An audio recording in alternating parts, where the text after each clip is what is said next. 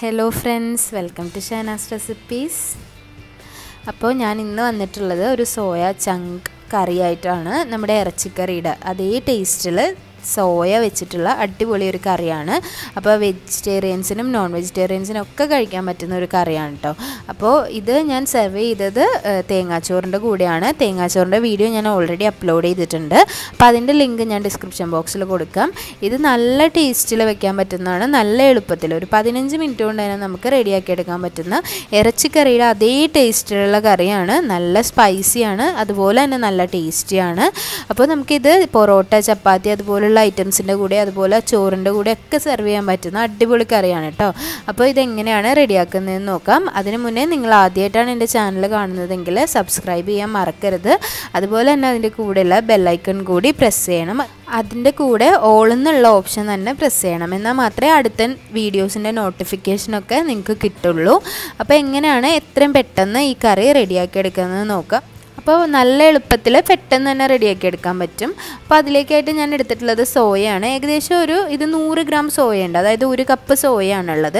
അപ്പോൾ ഇത് ചെറിയ സൈസിലുള്ളതാണ്, ഇത് വലിയ സൈസിൽ നമുക്ക് വാങ്ങാൻ കിട്ടും. അതിലേക്ക് ഞാൻ ആദ്യമായിട്ട് തന്നെ നല്ല തിളച്ച വെള്ളം ഒഴിച്ചു കൊടുക്കുകയാണ്. സോയ ഞാൻ ആദ്യം നന്നായിട്ടൊന്ന് കഴുകി വെച്ചിട്ടുണ്ടായിരുന്നു.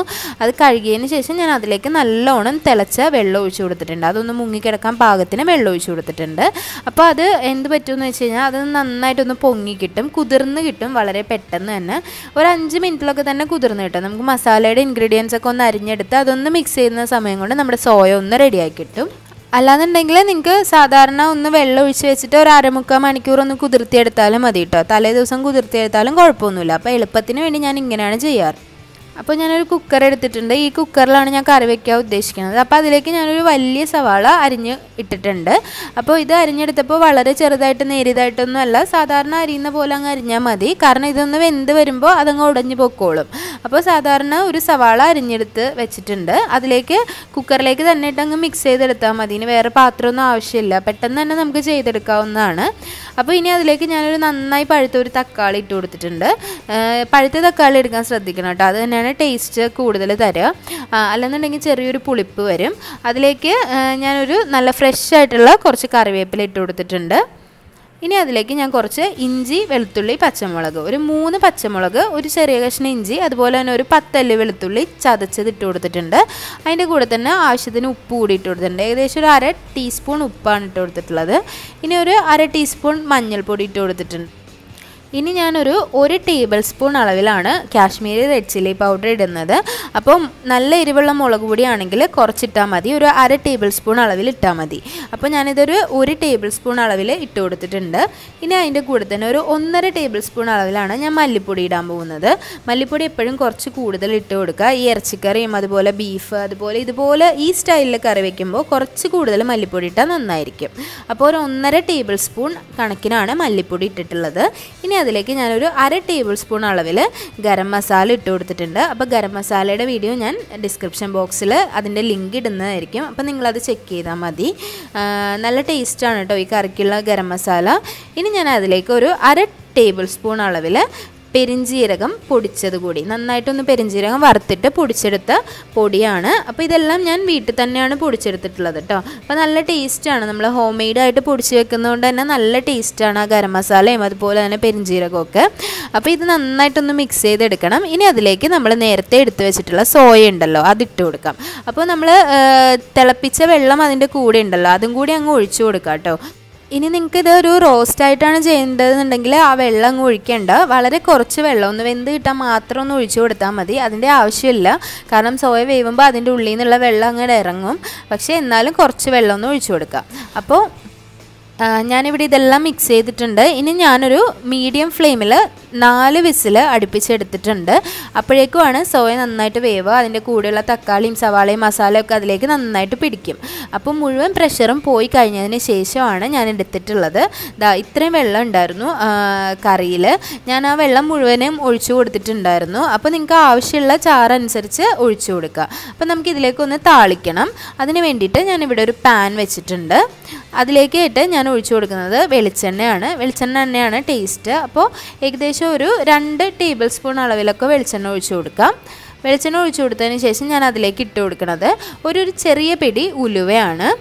അപ്പോൾ നന്നായിട്ട് ചൂടായതിന് ശേഷം കുറച്ച് ഉലുവ ഇട്ട് കൊടുക്കുക. ഏകദേശം ഒരു 1/4 ടീസ്പൂൺ അളവിലൊക്കെ ഉലുവ മതിയാവും, വളരെ കുറച്ചിട്ട് കൊടുത്താൽ മതി. അപ്പോൾ ഉലുവ ഒന്ന് പൊട്ടി വരുന്ന സമയത്ത് ഞാൻ അതിലേക്ക് ഒരു 1/2 ടീസ്പൂൺ അളവിൽ പെരിഞ്ജീരകം ഇട്ട് കൊടുത്തിട്ടുണ്ട്. ഹോളായിട്ടുള്ള പെരിഞ്ജീരകമാണ് 1/2 ടീസ്പൂൺ അളവിൽ ഇട്ട് കൊടുത്തിട്ടുണ്ട്. അതൊന്ന് നന്നായിട്ട് ചൂടായി വരുന്ന സമയത്ത് ഞാൻ അതിലേക്ക് ഇട്ട് കൊടുത്തിട്ടുള്ളത് നല്ല ഫ്രഷ് ആയിട്ടുള്ള കറിവേപ്പിലയാണ്. നല്ല ഫ്രഷ് ആയിട്ടുള്ള കറിവേപ്പില നന്നായിട്ട് കഴുകിയിട്ട് ഇട്ട് കൊടുത്തിട്ടുണ്ട്. ഇനി അതിലേക്ക് ഞാനൊരു 1/2 സവാള, അതായത് പകുതി ഭാഗം സവാളയും അതുപോലെ തന്നെ വളരെ കുറച്ച് അളവിൽ മല്ലിയില കൂടി ഇട്ട് കൊടുത്തിട്ടുണ്ട്. നിങ്ങൾക്കിനി സവാളയ്ക്ക് പകരം ഉള്ളി എടുക്കാവുന്നതാണ് കേട്ടോ. ഇപ്പോൾ സവാള ആയാലും കുഴപ്പമൊന്നുമില്ല, ടേസ്റ്റിയാണ്. ഇനി ഞാൻ അതിലേക്ക് ഇട്ട് കൊടുക്കുന്നത് ഒരു 3 വറ്റൽമുളകാണ്.